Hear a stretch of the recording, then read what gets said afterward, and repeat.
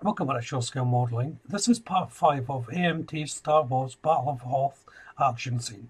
Scale is 1:156 and it's from the scene is from the Empire Strikes Back movie. So in part 5 I'm going to be starting off working on one of the AT-ATs and snow speeders before turning my attention to the base. So let's jump into this and see how well I get on. To start off with, I'm going to be attaching the snow speeder to the AT-AT, representing the scene where the AT-AT is tripped up with a tow cable.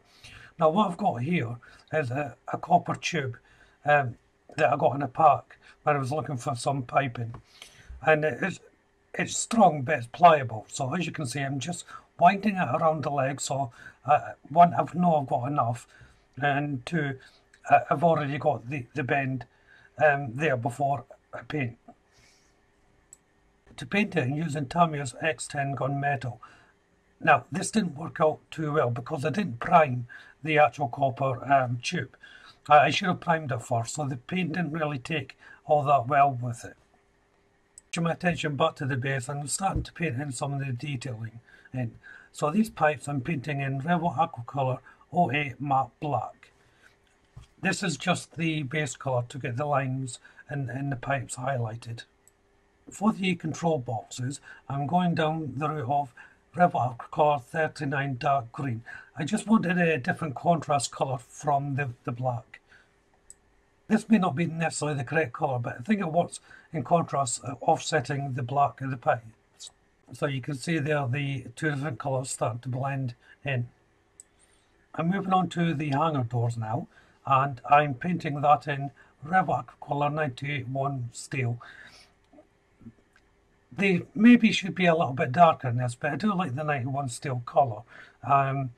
You know, again, it's builder's choice, I suppose, but this is the colour I quite like using. I'm using Tamiya's 6mm masking tape to mask off the docking bay area. I'm then going to give everything a base coat in that area of Rebel Colour 15 yellow. Now the reason for that is I'm going to be painting in locating stripes. It's not really meant to be there, but I find it just looks a bit better. Think of a hangar deck on an aircraft carrier. This is what I'm thinking. For the bars around the shield generator, I'm using Rebel Aquacolor 74 Gunship Grey. So it's quite a dark grey for these, but I just want them to stand out a little bit more. If you look at the movie, you have these bands on the shield generator, and they're a lot darker than the actual generator themselves. So it's back to the AT-AT, and I've repainted the tube in 08 Matte Black Rebel Aquacolor, and now that's dry, I'm just attaching it to the legs. Now I'm using super glue here. It's not brilliant fixing it. It did pop off one or two times, but it was the only way I was able to get this wire attached. It took a lot of patience, but eventually I did get it there. How I done it was I just anchored one piece on each leg, waited until that dried, and then placed another anchor in. So just attached it in variants, and then I added some clamps just to hold it together. Attaching the snow speeders in similar vein, I put a little bit of super glue on the bottom there and put the brass tube on, then just held it on with a clamp to keep it stable. Again, this was tricky. In reality, retrospect, I should have flattened out the edge of the tube so I had a wider base to sit on. But as I done it, it popped off again, as you can see there. I'm back to trying to attach it. This took one or two goes to get right. But that's the nature of these things. You know, you just have to keep on trying until you get it right. So it's back to the base and the docking bay, and I've got a lot of strips of masking tape here, and I'm just laying them down on the paint, on the yellow paint, before repainting the top of the surface. I then went over it with Rebel Aquacolor 75 Stone Grey.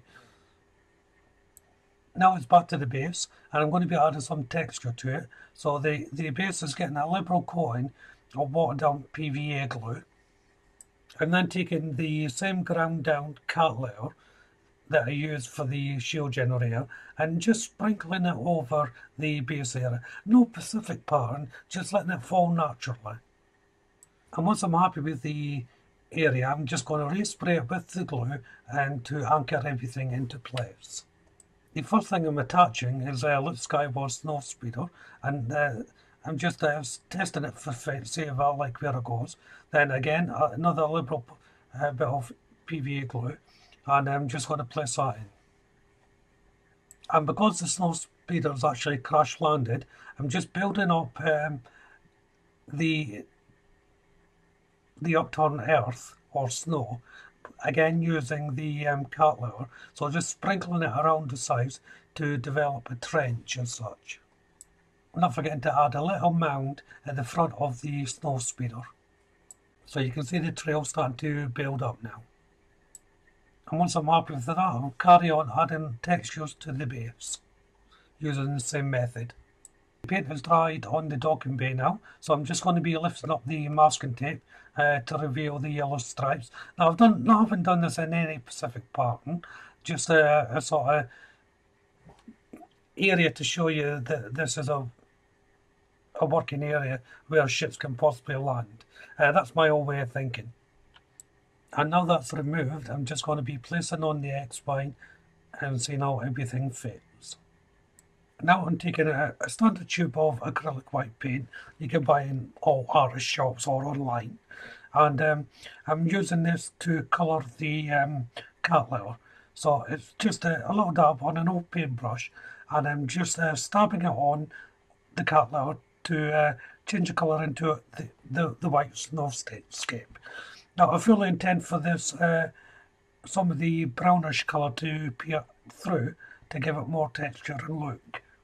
So it's now time to place things onto the diorama, but I'm not necessarily going to be putting everything on where the layout sheet shows you to put on.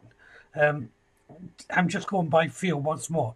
However, the arts and that I will be putting in the suggested area because they already have preformed areas for it to go into. The same as with the iron cannons and these tower cannons. They have their own little spot they're going to go into. But the soldiers and the snow speeders and things like that, I'm just placing on how I think they should go and what I feel looks right. One of the problems that I've found placing these parts on is the actual soldiers, well, troopers, are that small. They do tend to get lost in the base because they're painted predominantly in white, different shades of white, of course, from gloss to mattes. They do tend to get a bit lost, so I'm trying to put them next to areas where they can have a little bit of contrast so that you can make them out. Things like the Scout Walker or the ST Walker was easy enough to find a spot for because the grey colouring of that will stand out in the background. I placed some of the rebel troopers inside the trench and some of the ridged areas as well to give a feel of a defensive attacking line. I'll try and get the camera to zoom in a little bit more so maybe you can make them out, but it's not brilliant. So next is placing on the arts. So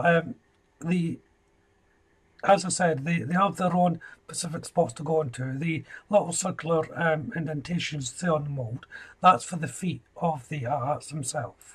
The snow speeder you see attached to this one, I actually took it off in the end. I thought it was starting to look a bit too crowded, so I took that off and I'm going to replace it somewhere else on the actual base.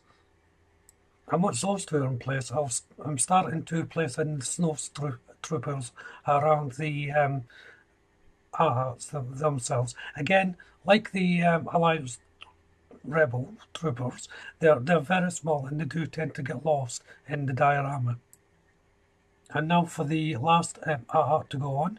This one with the snow speeder I will be keeping attached. Now I'm attaching some cotton wool for the smoke effects, and this is just a cotton wool ball spread out, pulled off and placed on there and attached with a little bit of super glue. You can use white glue or whatever glue you got on hand, but I'm just using super glue here. I'm using Tamiya's Weather and Master Series B and the snow component, and I'm just placing this over the blacked out pipes to give the illusion of snow drifts going over the areas of the diorama. Now I'm going back to the art and just adding a little bit of smoke to that with the cotton wool. In an effort to try and get these figures to stand out a bit more, I've just taken some random paint colours. So this is a beige colour I'm using here, just to dot it around the crater, trying to make it more authentic. And the main colours I'm using is 89 beige with a little bit of 16 sandy yellow, and overall 05 white. And 05 white is just to tone everything back down once it all goes on. Next I'm relocating the snow speeder that I took off the art, so just using a little bit of super glue once more to attach it. And I'm just going to be putting it just above where the X-wing is. No rhyme or reason, just that it fits there quite well. It's time to colour the cotton wool. So what I've got some acrylic paint here, and I'm just making up a light and dark grey to do this. So I'm just adding whites and blacks until I get the desired colour. But the important part is the paint's got to be rather thin. So once this is made up, I'll add quite a lot of water to it to thin it down. And then I'll just simply apply it with a brush to the cotton wool to give over a smoked look. And this is build end part 5, and this is actually the completion of the build. I've got a few little touch-ups to do here and there, but I'll do that off camera, and the next video will be the final review. So if you haven't done so already, why don't you check out the channel for my other builds? If you subscribe to the channel, hit that notification bell. That way you'll be kept up to date not only with this build, but all my other builds as well, of course. Hit that like button, don't be afraid to leave a comment, and of course you can share the video. But for now, thank you all very much for watching. Bye bye.